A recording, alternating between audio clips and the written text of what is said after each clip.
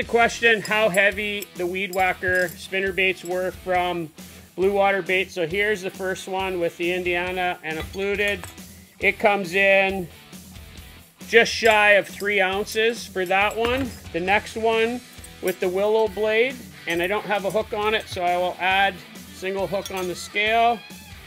This one comes in slightly lighter at, I got 2.7 ounces. And the bigger one that everybody seems to want to know with the big blade on it. Again, no hook on it. I got the hook on the scale. That one comes in at 3.1, 3.2, so it's slightly heavy with the big blade on it. Hope that helps you guys.